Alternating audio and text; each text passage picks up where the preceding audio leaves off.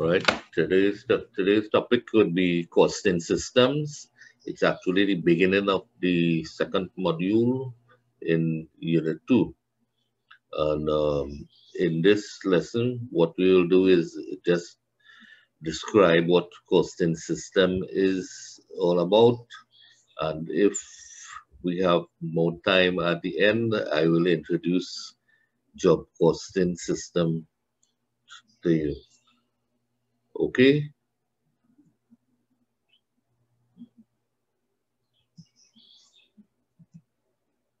The lesson, this PowerPoint presentation was prepared and is being presented by Mr. Sylvan James.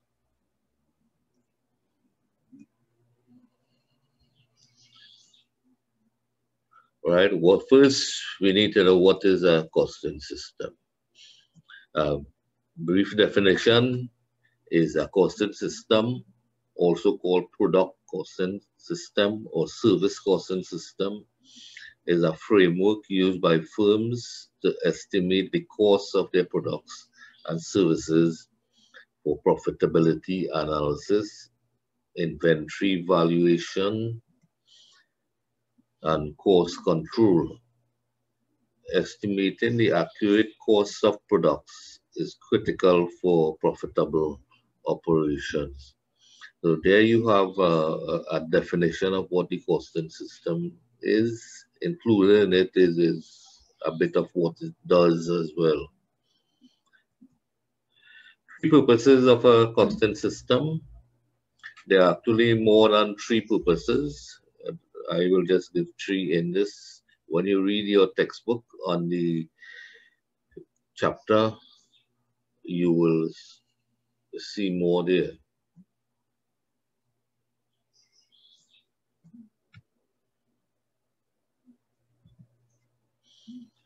First is a knowledge and understanding of their costs allow businesses to price their products and services. So there we have one of the purpose is the pricing of the products and services. It allows the viability of different products and services to be determined. Whether what that means is whether it is profitable to produce particular goods and services. You have to determine that before you begin to produce them. That is called the viability. And what you would do is you will uh, assess the costs using your costing system before you even begin to produce or do any service. It enables decision making to take place by providing information concerning products and services. So those are the three main uh, purposes of a costing system. An example of a costing system,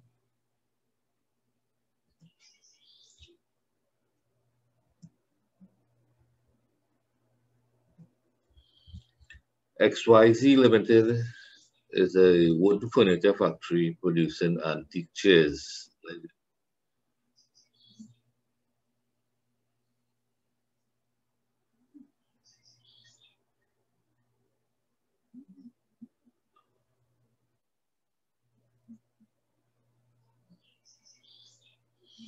XYZ Limited is a wooden furniture factory producing antique chairs.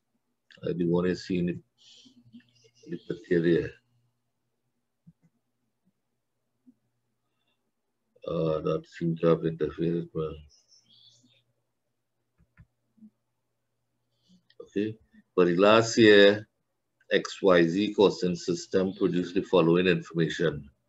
Raw materials 30,000, direct labor 20,000, factory overheads 10,000. The total cost being $60,000. The business produced 600 chairs for the period. Okay, so with your costing system, you would have gathered all that information. Now, what is the cost of a chair? The cost of a single chair would be the total cost divided by the number of chairs, which is equal to $100 per chair. 60,000 divided by 600 gives you 100. Okay. Now, in calculating the cost of the chair, certain assumptions were made. These assumptions are what makes up the costing system. Okay. What were the main assumptions made in XYZ costing system? We'll see it on the next. All the chairs cost the same to make. That's one of the assumptions. That's why we divide the total cost by the uh, number of chairs produced, and we get that because the assumption there is that all the chairs cost the same to make.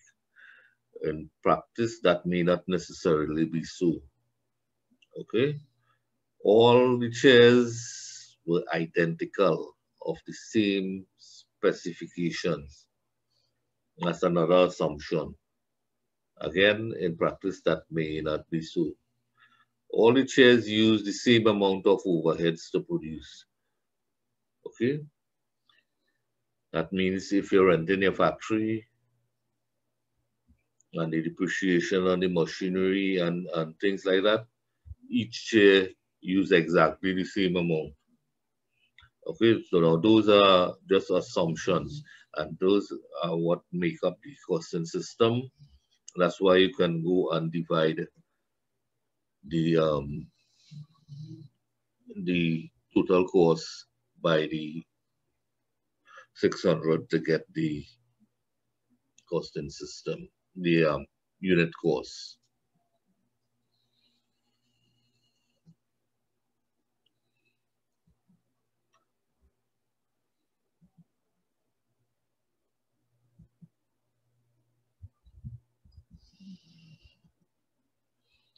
Costing systems today.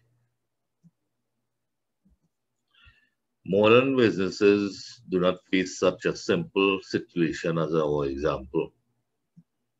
Mostly it is more difficult and depends on the accuracy of the data produced by the system.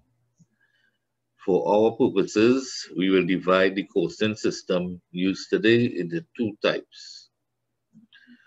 One, traditional costing systems, and two, your modern costing system. Okay, now these two divisions is going to be what we will be doing for our KEEP exams.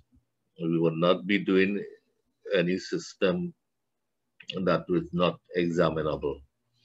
In practice, there are other systems, many more, and people still devising systems that are tailor-made to their situation.